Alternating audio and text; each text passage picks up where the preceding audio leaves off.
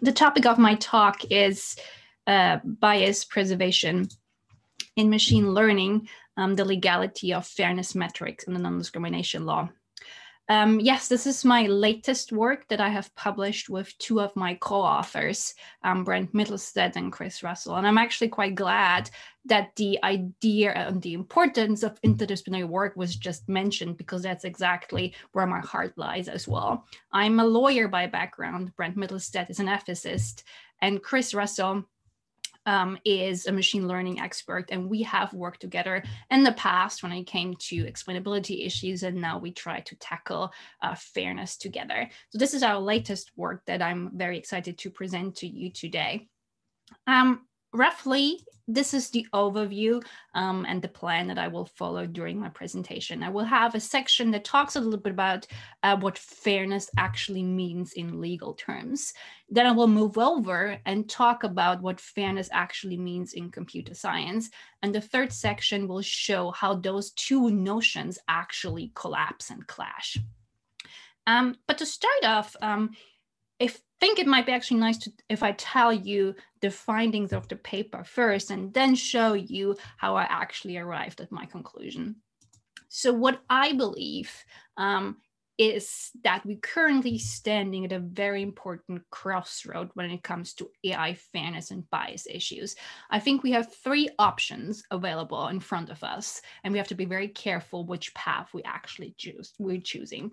The first option is we can just don't do anything and just deploy algorithms in the world and look how they exacerbate current inequalities further.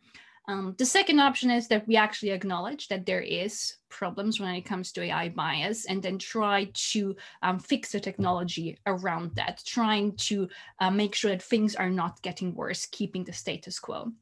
And the third option is we could actually see technology as a tool that enables us to detect where inequalities lie and try to use that as a starting point to bring about social change and actually start to fix society. So those are the three options that we have ahead of us: making things worse, keeping things as they are, and trying to make things better. So when I talk about bias in AI, I think it might actually be helpful to first explain what I mean by that. When I talk about bias, I roughly can see two types of biases. This distinction is very much inspired by Nissenbaum, where you can roughly distinguish between technical bias and societal bias. So technical bias means that the problem that you're facing stems from the technology itself. Facial recognition software, for example, is one of the well-known examples of that. Facial recognition software works less accurate on female faces and faces from people of color. This is mainly the reason because the technology was trained on predominantly white male pictures, and therefore the algorithm is more familiar with that type, and therefore is less accurate for anybody who doesn't fall into this realm. So you see the technology has some sort of problem that then translates into the real world and there has an impact. On the other hand, you can have societal bias. Societal bias is when the trouble that you're facing actually stems from the human that is making the decision, and the decision that they're making and the data that they're generating have their own biases in it, and is then being fed into the algorithm and then applied to human decision making, and then finds its way in our world and therefore causes problems there. Of course, this distinction is not very clean because one obviously informs the other. There's a reason why the design choice was chosen to only use or predominantly use white male faces to train facial recognition software. So it's not a clear-cut distinction, but I think it's still very helpful because it shows you what kind of goals people have taken upon themselves to fix. Are they trying to fix technology, or are they trying to find ways to fix society? So with that, the question is, what is it that the law actually wants to do? What does fairness actually means in legal terms? So it will come as no surprise that law is actually about fixing society. But what does fairness actually means in legal terms? What does it mean? And yes, everybody will probably be familiar with the idea that everybody is equal the law, sorry, which just goes back to Aristotle, who said we ought to treat like cases alike and unlike cases differently. Nobody will disagree with that. But the question is, what do we actually mean by equal treatment? And to show this typical conundrum, I actually want to talk about a very personal story that helped me to visualize that as myself. I must have been around 6 or 7 years old when we read a short story in school, which was called The Wise Judge. So The Wise Judge, the story centers around two siblings, a brother and a sister, who are fighting over a cake. And they cannot decide how to cut the cake up evenly. And because they couldn't find a solution, they actually seek the wisdom of a judge. And the judge, in its infinite wisdom, comes up and says, well, we're gonna make the brother cut the cake first, and the sister gets to choose the first piece. And I remember reading that story when I was a child, and I thought, that's very elegant. That's perfect. That is flawless. How amazing of a bulletproof idea to make sure that everybody gets an equal share of a cake. And I think back then I realized if a discipline is able to create something so beautiful and so bulletproof and so elegant and fair, I want to be part of it. And I think most people will agree that it is a very elegant way of figuring out, or making sure that everybody gets an equal share. But what if I told you that the sister hasn't eaten in 3 weeks? Would you still think that this method of dividing up the cake is fair and actually serves justice? You might not. And that's exactly where the conundrum comes from. And that's the conundrum that non-discrimination law deals with. We have roughly 2 types of concepts in non-discrimination law. One is called formal equality. The other one is called substantive or de facto equality. So formal equality means I'm trying to treat everybody equal. I'm trying to close my eyes, not look at the individual, and try to make sure that everybody gets an equal-sized piece of cake.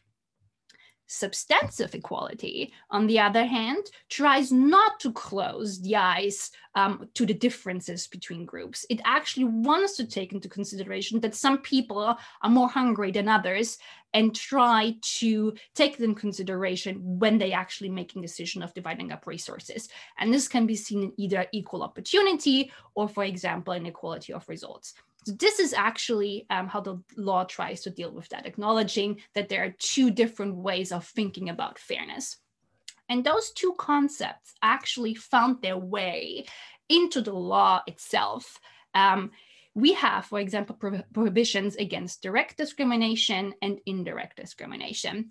You have direct discrimination, which means you're treating somebody less favorably because of protected attribute that they possess. So you're treating somebody less favorably because of their ethnicity, their gender, their sexual orientation, their ability. In most cases, this will be illegal. This goes back to Aristotle and the idea of formal equality. Everybody ought to receive the same treatment. On the other hand, you have indirect discrimination. So indirect discrimination, which is more akin to substantive equality, means that if a seemingly neutral provision, criterion, or practice is applied to everybody equally, and it just so happens that it poses a particular disadvantage on a particular protected group when compared with others in a similar situation, then this gives rise to the idea of indirect discrimination needs to be justified. So what does that mean roughly? So for example, if I'm an employer and I decide to only hire people that are taller than 2 meters, then height is obviously not a protected attribute. It's a neutral provision that is applied to everybody equally.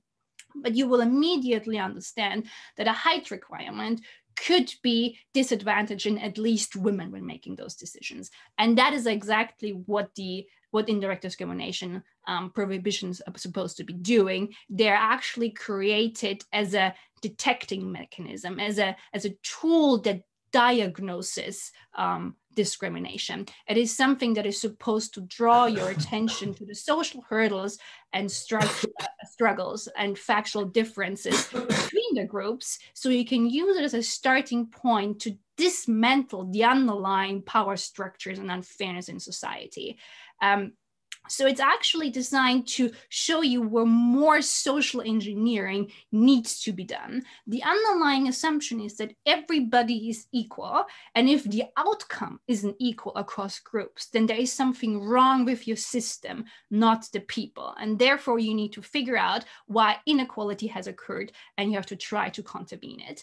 If it actually happens that there is unfair outcome between certain groups, then it gives rise to prima facie discrimination, which means that you then need to justify it, give an account for why this is actually happening.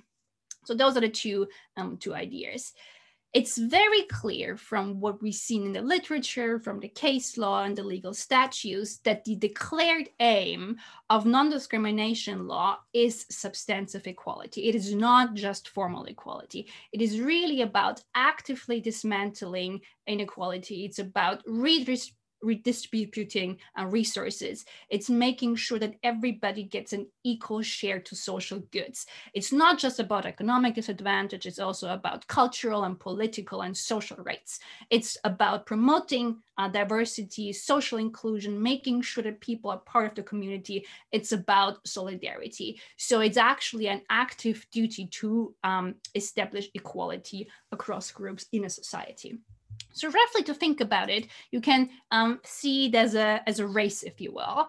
Formal equality would, for example, assume that men and women just race against each other, and whoever wins is the winner, gets the job, whatever it might be. Formal equality assumes there are no differences between men and women, and they don't take into consideration that physical strength might be different between the sexes. Substantive equality acknowledges that and says that on average, there might be a physical strength difference between those sexes. And therefore, we try to countervene that. We can do that in a more extreme way by equality of results, where, for example, affirmative action, by saying, I want a certain percentage of women to win that race. A more subtle way is equal opportunity, where you don't care about the outcome so much, but you're trying to change the process. So you would, for example, move women a little bit ahead in the race to account for physical differences here. But that is a more formal approach. The actual underlying idea of substantive equality is that you start to question whether the criteria that you're using to measure merit are actually good proxies for competence, because you could say that physical strength will always favor men and actually has a very biased history. And actually, physical strength is not necessarily the best way to measure competence. And therefore, you look out for different ways of measuring merit. And you come to the conclusion, maybe it would be better if they were playing chess against each other. So that is the idea of substantive equality. It's not about affirmative action, giving a leg up. It's trying to question whether the criteria that we're using are actually measuring merit, and trying to figure out whether those criteria inherit past biases of certain groups, and trying to make sure that we actually level the playing field and get the best people. It's about uncovering hidden talent. That is exactly what substantive equality wants to do. Again, law, in a short, wants to fix society. So let's look at what fairness in computer science looks like. I would assume it comes as no surprise that people in tech try mainly to fix tech, and therefore most what comes up there is a tech solution, obviously. What we have done is trying to figure out how they actually approach this. So roughly, what happens in computer science is that they rely on a concept which is called conditional independence. That means you're trying to make sure when you employ a decision-making system that the target variable that you want to predict is independent from protected attributes and some other conditioning attributes. So what does that mean? If I want to give somebody a loan, which is my target variable, I want to make sure that this prediction is independent from race, gender, ethnicity, sexual orientation, and an additional conditioning attribute, for example, salary. So this is how it's being done. Usually it runs in a very similar way for all types of decision-making processes. What you do in order to figure out if somebody should get a loan is you're asking yourself, have prior candidates prepared loans that look similar to the applicant that is now applying for a loan? And based on this distinction, based on conditional independence, we have come up with a classification system of bias metrics that currently exist. There are bias metrics that we have coined are bias preserving, and there are bias metrics that are bias transforming metrics. Our distinction focuses on the fact that bias preserving fairness metrics try to evaluate if a decision is fair by matching error rates across groups. What does that mean? You are tasked to figure out whether the false positives and the false negatives are being made at the same rate in the past and now. So in other words, you're trying to preserve error rates. You're trying to make sure that you're not making things worse than they have been in the past, therefore bias preserving. The other category that we came up with is bias transforming. Those are all other tests that are out there. The key difference between bias transforming metrics is that this test is satisfied when the decision rates, so the outcomes, are matched, are equal across groups. Whereas the other one, bias preserving, is only satisfied if the error rates are matched. So decision rates versus error rates. So let's go back to bias preserving fairness metrics. At first glance, it actually looks quite fair, doesn't it? Because you look at past loan decisions and you ask yourself the question, has a person that looks similar to the current applicant repaired a loan, right? You do this for all kinds of decisions. You, for example, when you're admitting for university, you look at the current student that's applying, looking at a past similar student, asked, did they do well in law school, for example? You do the same with job applicants. If past applicants look like current applicants and they did well in their career, then you're gonna give them a shot. If people who look similar, like past applicants of health insurance, in fact, did not get sick, then you give health insurance to them. So you look at the past because you assume that there's some ground truth about it. You're trying to look at the past, trying to make assumptions about the future. You're justifying the future by using the past. You're trying to use the status quo as a neutral starting point to make decisions.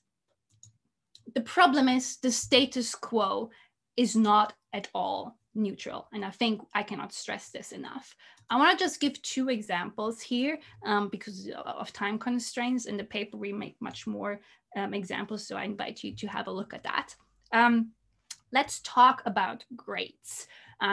Let's talk about what role grades play in our society. I think everybody will agree that, that when you're marking somebody, that there is an element of subjectivity to it. So obviously bias can creep into that. But what about math grades, for example?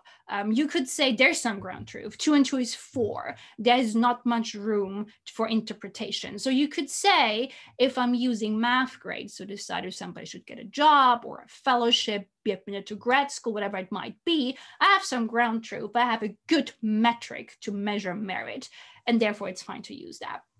Yeah, well, you might be interested to hear that in 2015, interesting study showed that teachers in middle and high school assess the mathematical abilities of boys more favorably than girls, even though they're just as good or even more capable than the boys in the class.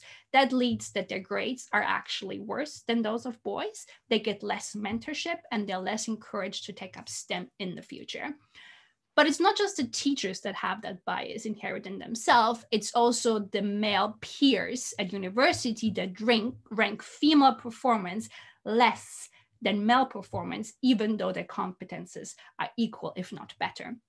The same bias then continues in the job market, where interesting research shows that if you send 2 batches of identical CVs to job advertisements, one batch with male sounding names and one with female sounding names, you will see that both male and female assessors will rank the qualities and the competences of women less than men. And if they're actually offered a job, they get less salary and more often overseen for promotions. The problem is that this type of stereotypical thinking starts very early on in our minds. Research shows that by the age of 6, children already have those stereotypes baked into them. If you show children pictures of boys doing cooking and sewing, they will misremember seeing a girl. So this is a problem because AI does not know about this. And I would imagine that most of us don't actually know about this. We don't know about the social story between the data points. And now think about how often we use grades and salaries and how often somebody has been promoted as ideas of how meritable somebody is, how often grades influence whether you get a job or a fellowship or grad school, how often promotions or salaries are being used to assess whether somebody is a good worker. Those data points, even though they look neutral, are not. They are not biased because the status quo is not neutral. Similar tendencies obviously can be found when it comes to race and ethnicity. A similar example was conducted where identical CVs were sent out to job advertisements. One had white sounding names, the other batch black sounding names, 50% higher callback rates for white sounding names. On average, people of color receive less salaries. They're less associated with prestigious jobs. The reference letters that they receive often describe them as team workers and hardworking, whereas white male counterparts are often described as geniuses and trailblazers. During the interviews, white people tend to sit further away from people of color. They give them less time to answer interview questions and they end the interview much quicker, leading to them being less employed than white people. And again, people and AI very often don't know about this. The social story between the data points is not apparent to everybody. And again, just think about how often you use your CV to get a job, to get into education, to get a grant, salaries that are being used to decide if somebody should get a loan or a mortgage or insurance, what kind of advertisements are being shown to you, all dependent on salaries, reference letters that are being used for jobs or housing or loans. We see those criteria as objective, but they are not.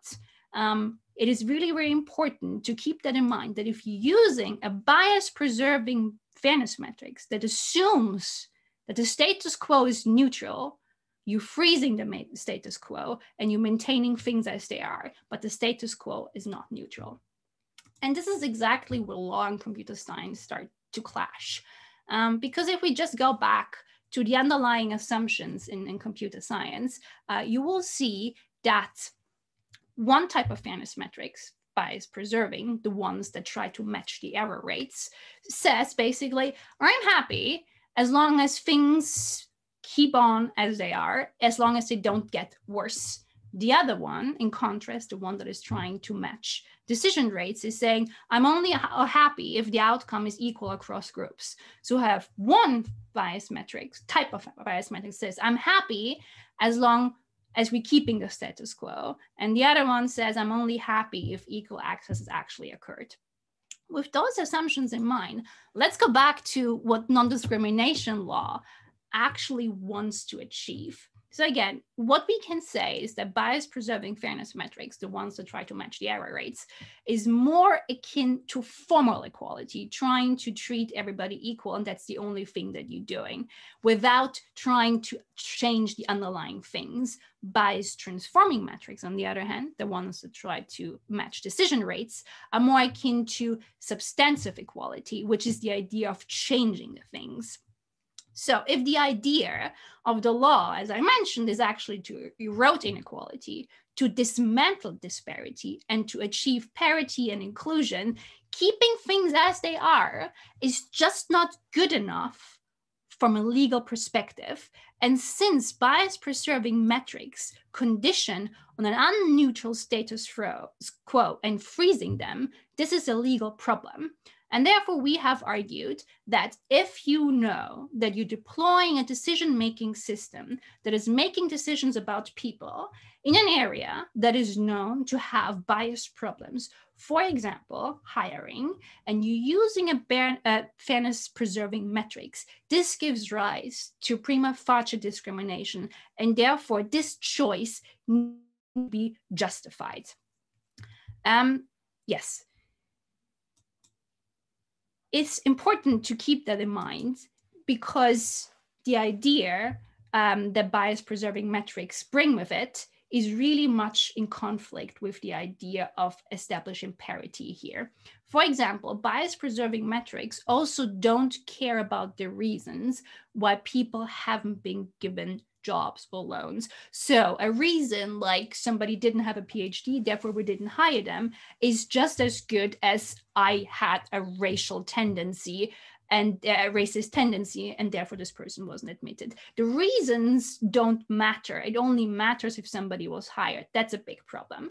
You're also trying to assume that you know something about accuracy. Trying to match error rate has the assumption of ground truth and that you actually know something about the truth of the world. But you actually don't, because you don't have access to a counterfactual world. You only have data on the people that you gave the loan or the ones that you hired. You don't have any data on the people you didn't give a loan or that you that you didn't give the job, right? So actually talking about accuracy is a problem. Of course, you can use certain types of proxies. People do that.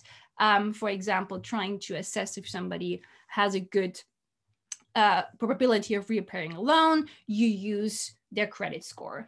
If you want to figure out if somebody is gonna break the law, you predict if they will be arrested. But there's a mismatch between the thing you want to predict and the variable that you're actually using. And using those type of biases just inherits new types of biases and actually does exactly the same thing, freezing the status quo and making things worse.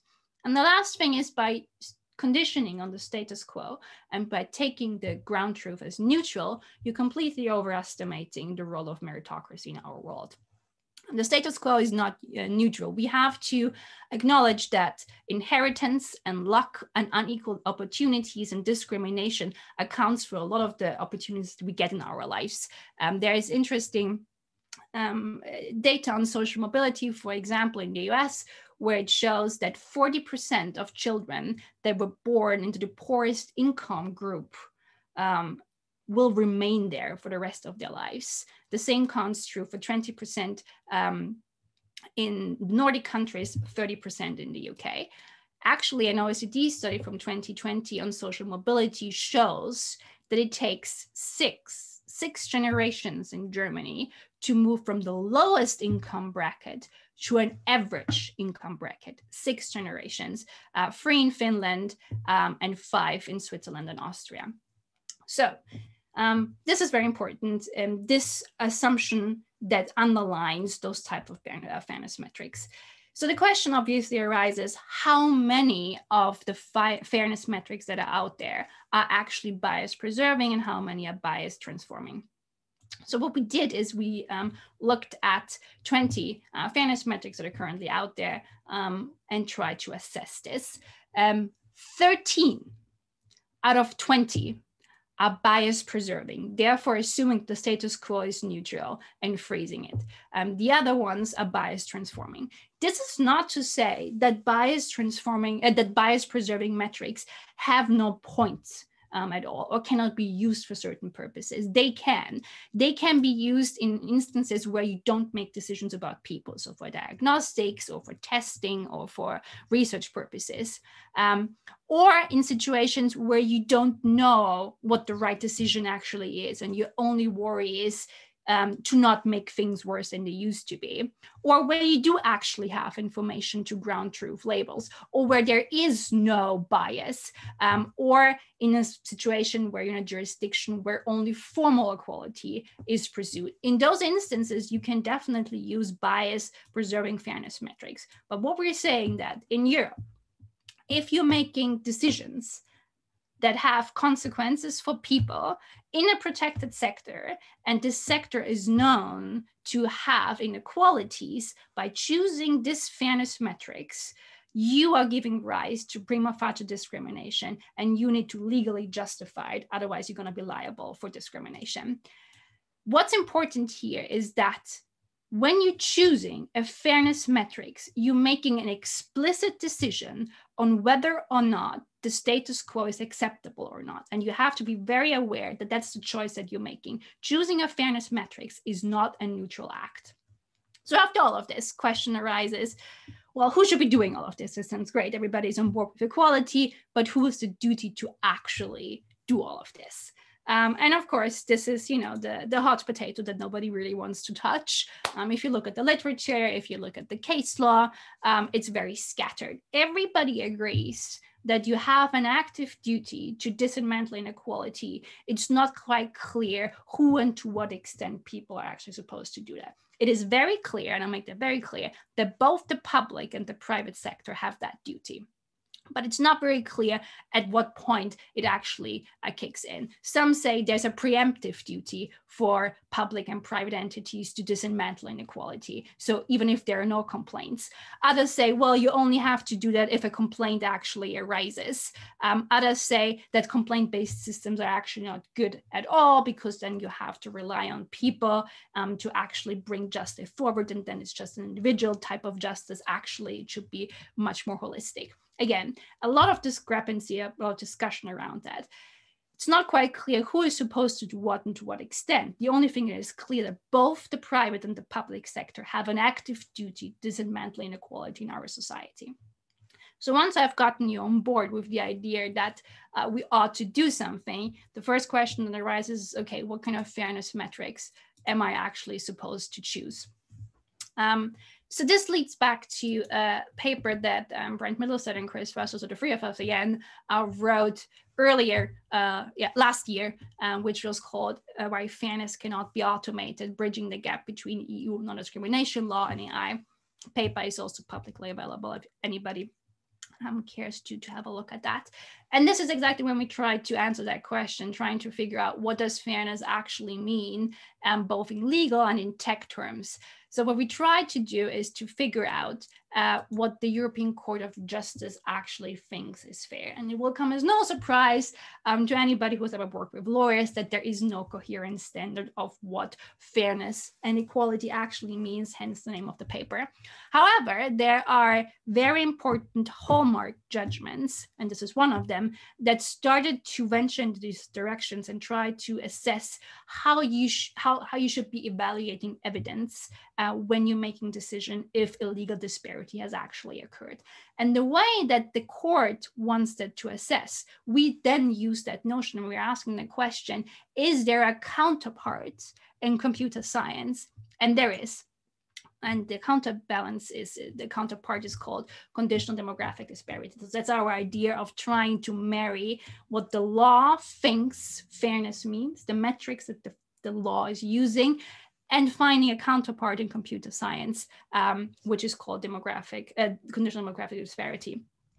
Again, this is a whole other paper that I cannot go into detail, but the main contribution of the test that we have developed here is that it makes open the testing results for group differences, and it makes open the variables that you have conditioned on. We recommend actually that you publish the summary statistics of your tests to allow people to assess this, because this is when the actual interesting conversation starts to happen, and the very uncomfortable conversation that we need to have, which is the question, what type of disparity is acceptable in a society and which is not. So if our bias test, it will tell you how group differences are occurring in the outcomes, and it will also tell you the criteria they were conditioned on. So for example, if you're using salaries to give out loans, you can start a dialogue between groups and say, is it fair to use salary as a conditioning factor when giving out loans, even though we know about income inequality? Or would you say, well, yes, there is income inequality, we admit that, but giving people loans who are not able to repair them might indebt them even further? Or you can have a third strand of conversation, say, well, okay, salary is obviously not a good proxy. Is there any other variable that we can use that is less discriminatory, but has a similar way of assessing creditworthiness? And that is the dialogue that we need to have, because otherwise we will never get to informed discussion of what kind of disparity is actually acceptable and what is the disparity that we need to tackle together. So let me conclude and go back to the first slide that I had when I was talking to you about the findings of the paper. If you remember, I said there are three paths ahead of us. We can either do nothing and just let's wait and see how things are actually getting worse.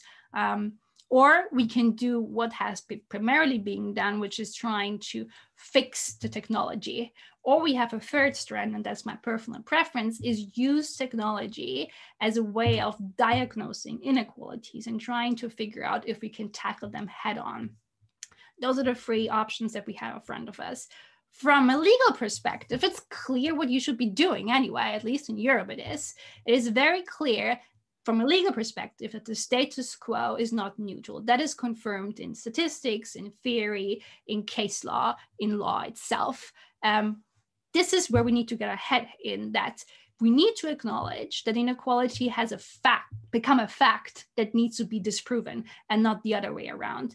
And Europe and European non-discrimination law says very clearly, keeping things as they are, maintain the status quo is just not good enough.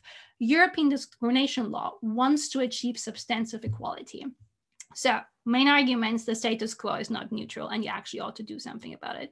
The other contribution of the paper was to say that choosing a fairness metrics is not a neutral act. You need to be very aware of the underlying assumptions of those bias metrics. You have bias preserving metrics that are trying to match the error rates, which is more akin to formal equality. And you have bias transforming bias metrics that are trying to match decision rates, which is more akin to formal equality as well as substantive equality. As I said, by choosing a fairness metrics, you're making an explicit decision if the status quo is acceptable or not. And if you're using a bias preserving metrics, the one that says it's okay how things are, and you deploy them in a sector where bias is known and the sector is protected, then you're making yourself up to liability and you need to justify that choice on the legal terms. Yes, this is, as I said, even though there's a very clear underlying assumption in the paper, we also make clear that there is room for bias preservation, fairness metrics. And I know it because it's a jungle. It's a very, very complex topic where you have to think about ethics and law and computer science. Trying to figure out what the right fairness metrics actually is can be extremely burdensome. So what we try to do in the paper is actually come up with a checklist that helps you navigate through that. Again, remember 13 out of 20 of those metrics are bias preserving, but they can be used for certain purposes. So we came up with this guide that hopefully will be helpful for individuals to navigate through all of this, to make sure that you're choosing the bias metrics that is the most appropriate for whatever goal you actually pursuing. As I said, we wrote a paper, especially the European context, where we tried to figure out what type of fairness test would be the most appropriate according to the aims and goals of non-discrimination law. And as I said, we came up with conditional demographic disparity that lets you do that, where the good idea is that you make very open and clear what the conditions are, the variables are that you condition on, and allow people to have an informed discussion around that. I'm very excited to share that this particular bias test and the work that we have been doing on fairness in general has been picked up by Amazon recently. I think in December or so, they announced their SageMaker Clarify bias toolkit, which is now available for all customers of Amazon Web Services, where one of the bias tests that they're actually proposing and offering is exactly the test that we have developed, which is extremely exciting. Is always extremely rewarding and wonderful to see that the things that you are passionate about are also helpful for people who work in the field. So let me close by saying how I think we need to take this conversation forward. I think it's very important that we acknowledge the fact that technology alone will never fix society. And the idea of just throwing more data at the problem is also not the answer. What we actually need is commitment for social change. And I really hope that bias metrics, especially bias transforming metrics such as CDD, can be a tool for that. With summary statistics where you make very open the test results and the criteria that you're using, you can start to have a conversation of what type of disparities and biases are actually acceptable in our society and which are not, and which are the ones we need to tackle and which are actually fine to have. We really, really need to start to have a conversation about the society that we want to live in. And we must not allow technology to freeze the status quo, because we will never achieve social equality if we settle for the status quo. Thank you very much.